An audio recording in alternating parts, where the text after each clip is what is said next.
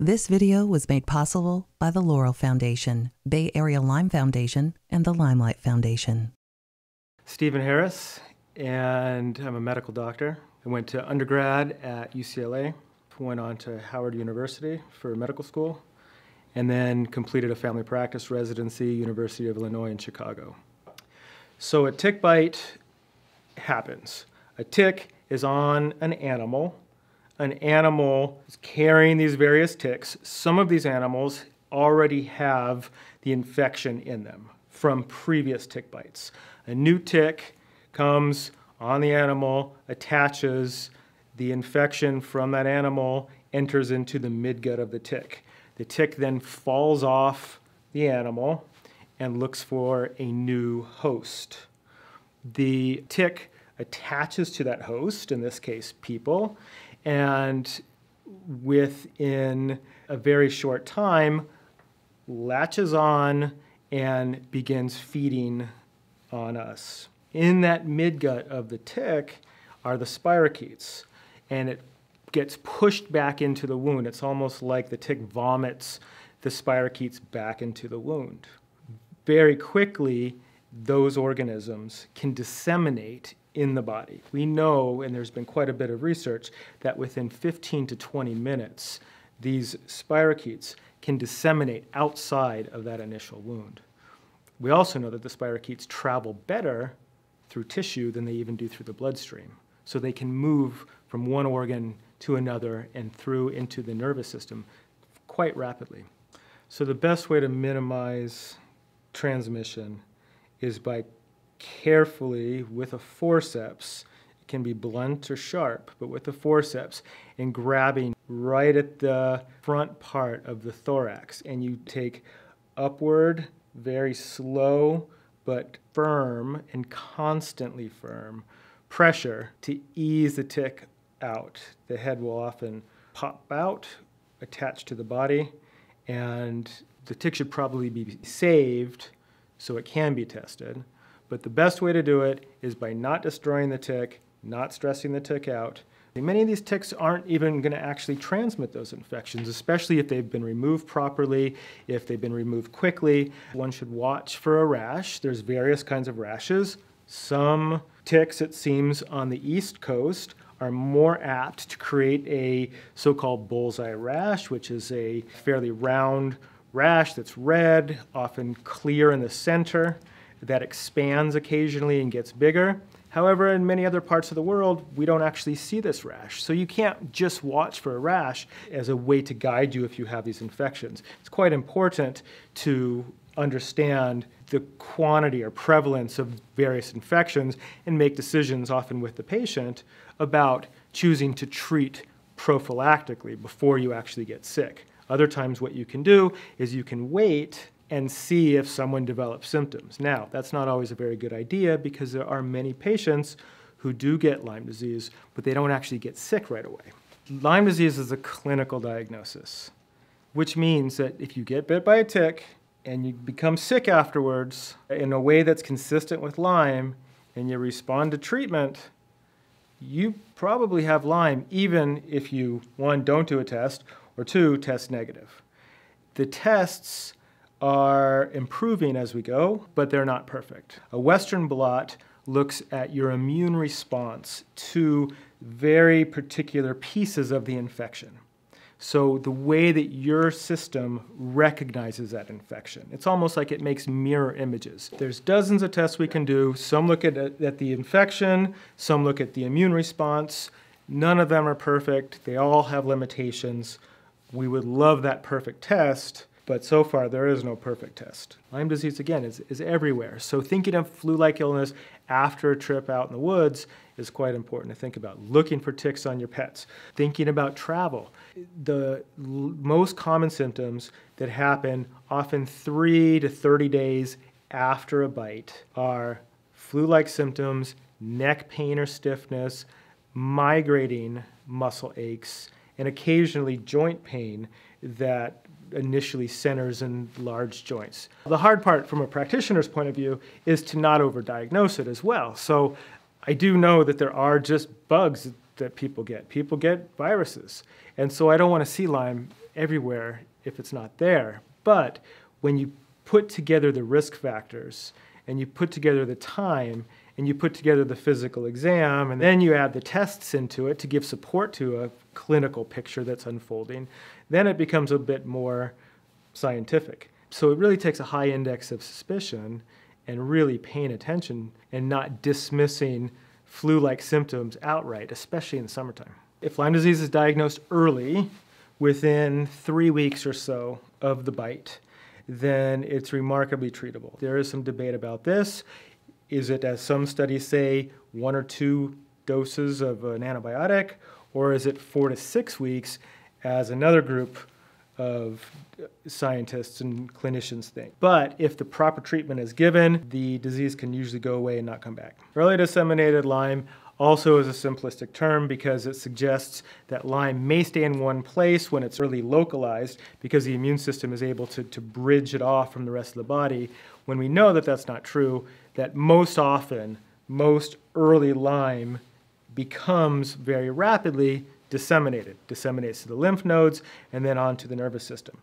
The concept of early disseminated suggests, however, that it is in the body in many more places than where it started, and that perhaps in order to eradicate it in all of its places, that it needs a stronger course of treatment to get to all the places where it is. A very common situation that we find throughout the country with early disseminated Lyme, that someone is quite sick rapidly, where they have cardiac symptoms, they have neurologic symptoms, they have lots of lymph nodes everywhere, they have liver enzyme elevation, they have kidney issues, they have bladder pain, they have musculoskeletal pain. The treatment is still, according to some societies, very short course, that it's still 15 to 30 days. I disagree with that. I feel that each person is different and that the dissemination could go deeper in some people, can hide in some people, even if it's early. So not only am I going to be looking for co-infections, Babesia, Ehrlichia, Anaplasma, and Bartonella, but I'm going to treat patients until the symptoms are gone, even if that takes longer than that initial 15 to 30 days that some other medical societies agree with. The concept of chronic Lyme disease, or late-stage Lyme disease, as it's more appropriately called, is a very, very difficult disease entity. These are the folks where we talk about Lyme disease, we think of this multiple systemic infectious disease syndrome, where there's co-infections, there's the immune system, which becomes very inflamed, both overzealous and inefficient.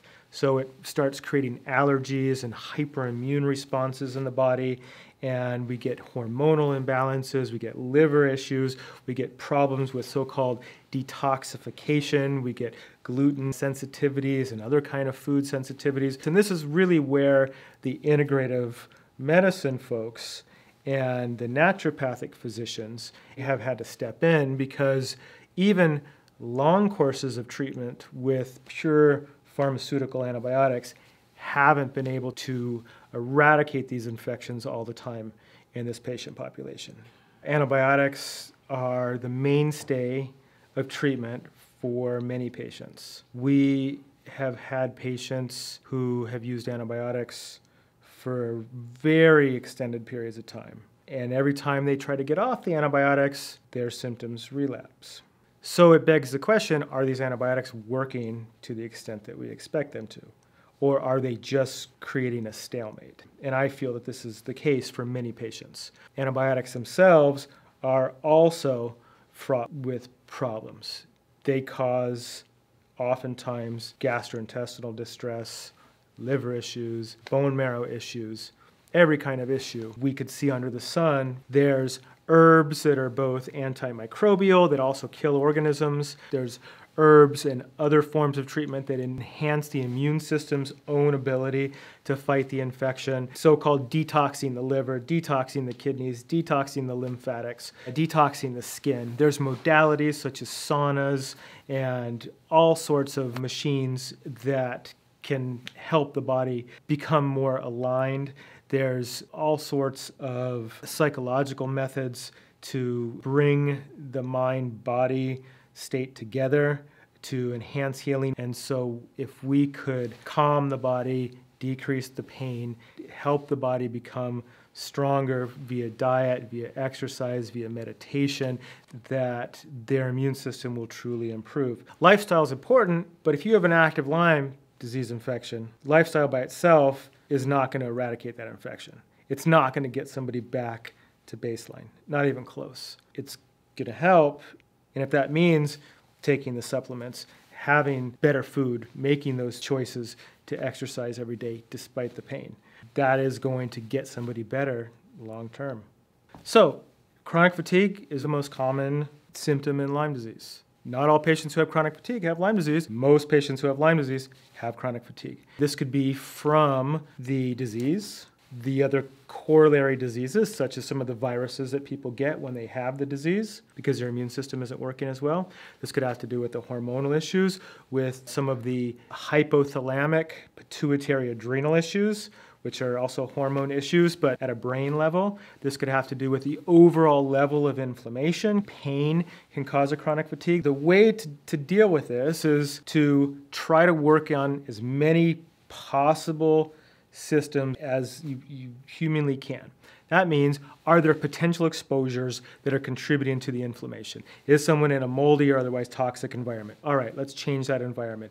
Is there anything that's coming into their body, such as smoke or diet or alcohol, that's also contributing to this inflammation and their body's inability to be efficient? So trying to help the body being as efficient as possible via the environment and everything that goes into their body. For joint and muscle pain, one needs to stop what's driving that pain, which is often the infections, but it's also a hyperinflammatory response. So you need to calm the system down. You do need to either kill the bugs or get the immune system not caring about the bugs so much. So you need to help the immune system not be so over-aggressive because of underperformance. And I feel that that's probably what's happening with a lot of pain. The immune system isn't able to efficiently attack the infections, and as a result, it becomes overzealous to the things that are normal in the body. Helping normalize the immune system by helping offload some of the extra waste that's in the body and the acid in the body that's helping to contribute to this, all this can help decrease pain to some degree. The brain fog is to the point of causing full depersonalization in people. Brain fog, oftentimes we think of ammonia. We think of the yeast overload, we think of the bacteria, we think of the gut bacteria, we think of other toxic aspects that are happening to create this ammonia, and you try to offload the ammonia to help with brain fog. Sometimes you can use L-ornithine, you can use all these other things that help decrease ammonia, and if you can get them to the right places in high enough quantities, then a lot of times the brain fog can go away. Neuropathy means that there's either pain or lack of sensation in some of the various peripheral nerves, the distal nerves. This could be coming from the brain, that perhaps the wrong signals from the brain are being sent to the distal nerves. So is this a brain problem? If so, it needs to be worked on in the brain. If the neuropathy is from an over-inflammatory process, then inflammation needs to be decreased, and the system that's driving that inflammation needs to be decreased or eliminated. It's oftentimes Bartonella, when there's Lyme, can cause neuropathy. Heavy metals can cause neuropathy. Tons of other environmental organophosphates can cause neuropathy. So there's a contributory effect, all which adds together, causing the final result of the neuropathy. Thankfully, there's a lot of new stem cell research, and if it's inflammatory or degenerative, the stem cells could be pretty awesome. Patients have to become self-aware. They need to realize that much of this is the disease process itself, and to be able to piece out what likely is the disease and what are the effects of either meds or the stress or having been told by doctors that I don't have an illness, or by having my loved ones leave me or not understand, or me not be able to participate in their lives, to see how much of this disease is related to physical disease versus what's happened because of the physical disease. Now, it's a really difficult thing to do, and it's not anything that one person can often do by themselves.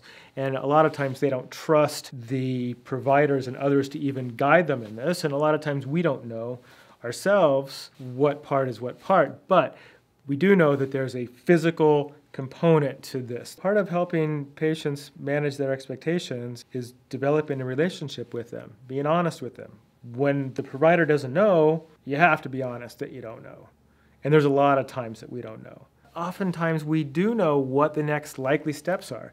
And so often if we can guide patients within a short time frame about what likely is going to be the outcome of this various treatment or this various symptom and how it's going to resolve, what we usually tell patients who come in and who've been sick for a very long time is that there's going to be, oftentimes in the beginning of treatment, a much worsening, and then we walk them through some of the worsening. Then the next stage is oftentimes that perhaps there's a day where the bad part of the day isn't quite so bad and the good part of the day is better than usual. And then they have a day where they don't have many symptoms at all. And then they have a few days a month where they don't have symptoms. So a lot of times when you can talk about, after having seen it, the quality of symptoms that they're going to have, the length of time that these symptoms are going to last, we won't know that until we start seeing treatment. It's a downward spiral for a lot of people. It's very tough. Treating kids with Lyme has its own particular set of challenges. On the flip side, most kids improve remarkably. Most of them recover who have Lyme disease, and it's wonderful to see. However, the process can still be quite long, and there can still be relapses, and there can still be flare-ups. It's still quite difficult. Knowing that, yes, they feel sick. Yes, they can't read as fast and write as fast sometimes, that there are days that they need to take breaks.